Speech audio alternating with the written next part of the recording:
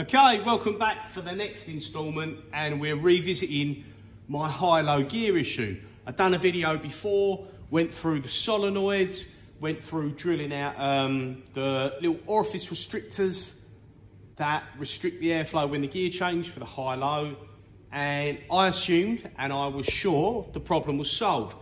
But even though the machine hasn't been run, I've turned it on and off enough times and done the power up restart to unfortunately realise that the issue isn't solved. Now, in between doing that, I actually replaced the high-low solenoid at the back because I thought that's going to be the issue, and we've got an air leak. So you can see up there, it's all just hanging, and the old solenoid is here. So it turns out there was actually nothing wrong with this solenoid, but I mentioned previously that there's an air leak, and I could hear a large amount of air depending on what gear, whether it was in high gear, you had a small air leak. I think if it was in low gear, you could hear a bigger air leak. So currently, we're in high gear. Now if I go MDI, and I think it's M41.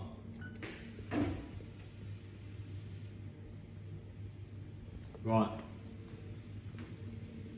We're now in low gear and there's a small air leak. Now, I've kind of had a little mess around and it seems to have got slightly better. And if you run it, if you manage to change gear in the morning on the power up restart and it works, it will work all day. The other day I done about 500 gear changes in a cycle like I showed in the video previously. I'd read in Google about bird over gears, when I've done a Google search, shall I say, about gears that are bird over, and sometimes running the machine for a period of time in reverse and doing cycles will help to kind of push the burr back the other way. So I run it for a day or two in reverse, counterclockwise, doing various gear changes, and that seemed to work okay. But coming the next day, power up restart, won't change gear. Disconnect the airlines, blow air into it, changes gear, no problem. So I think our issue is actually going to be, let me just jog this, because I'm not going to be able to show you truly, but if I jog this right down, I'll take this off, and behind there you can just see one of the, he's probably not going to focus on it, but that black cylinder that is behind the gear for the spindle belt is the high-low air shift cylinder that the air gets forced into.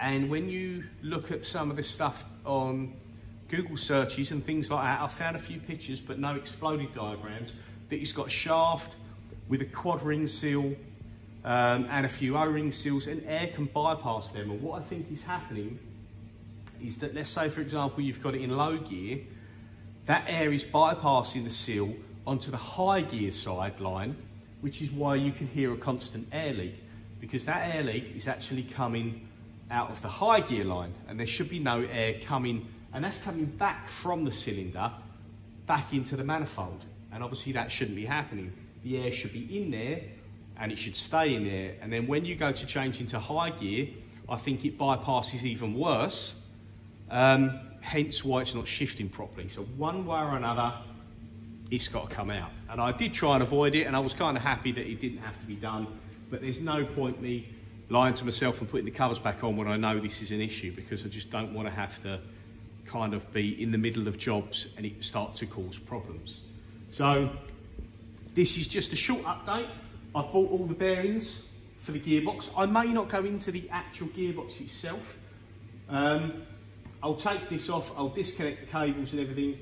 We'll lift the spindle motor and the gearbox. You can raise that as one unit. Luckily enough, I've got my landlord next door with a small forklift truck which will get in nicely behind the machine to be able to sort of, we'll put an extension on one of the forks to be able to lift this. And then you can drop just that cylinder on its own off the front. That may be enough for me to do it. But then the other part of me is, right, I bought the bearings for the gearbox. There's 5 bearings. There's various seals. In the States, they sell kits for the seals, but at the end of the day, an O-ring's an O-ring, and I can't see myself having no problem measuring them to find out what ones it needs and what the sizes are, etc. So I'm thinking if I'm going to do it, I probably may as well attempt to strip it down fully. A couple of the pulleys, or one of the pulleys at least, the main one, may require some heat to remove it once the, I think it's the one that goes through this mounting plate to the spindle belt at the back, I think. Can't remember what he said, but one of them might require heat and a fair few ton to press it off. Not sure if I'll be able to do that, and that's kind of why I don't want to get into it too much. But on the other hand, if I change all the bearings and everything, you're doing it all in one hit while it's apart rather than twice. So yes, there's going to be a further video about the high-low gearbox issues, and I'm going to do my best to record everything. Removing the whole lot. On Haas's diagrams, you'll see there's a little cap in the top side of that there. Let me just see if I can climb up here, give you a better look. So you see these caps, this, I probably can't get them off the finger, there's a hole in this bit of sheet metal. Now this is quite thick, trying to get a bit where you can see sort of roughly how thick it is. It's about 4mm thick, I think, so this is quite sturdy, and what the Haas service manual shows is like a fixture jig that they bolt to the table down there. It comes up on a pole and you kind of wind it to lift the transmission off. So you have something that goes in there and goes in there. Now you can't run it all the way through because there's a fan. And the fan is riveted to this top plate, which is a bit of a pain. I may take this back off, drill these rivets out so I can put a bar through there. You can't put the bar through because the fan comes down like so far.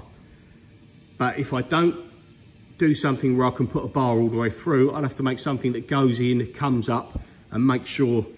I don't want to put hooks in there because it's going to bend it, I'm guessing. So I'm not 100% sure what I'm going to do yet, but I will do a full video of it. It's going to be pretty long-winded, but for anyone doing the gearbox tear down, it will at least, I won't know how far I'll go into the actual tear down of the gearbox yet, but it will hopefully, you know, as good as my videos are, not as good as some out there, but it will show you a good guide of how you're going to take it, remove it, strip down to a point anyway. And there's plenty of info you can search out there on these gearbox problems and how people have solved them, and there is some good info out there, but there's very few proper pictures. There's someone on YouTube who done a gearbox teardown. Unfortunately, the gearbox was already removed from the machine, so you just see it laid out on the bench. And the bit that daunts most people, including myself, is how you get all this off, how difficult it is, and how difficult it is to get the pulleys off, etc. So that's the bit that I want to see, and that's the bit that I'm going to try and record. I'll get a tripod for the camera, just so I can sort of, rather than holding it at arm's length like I am now, we'll try and get something good. So that's enough talking. Keep your eyes out in the future, probably be a few weeks before I get round to doing that. But yes, there will be a video coming, part 2, high-low gearbox issues. Cheers for watching.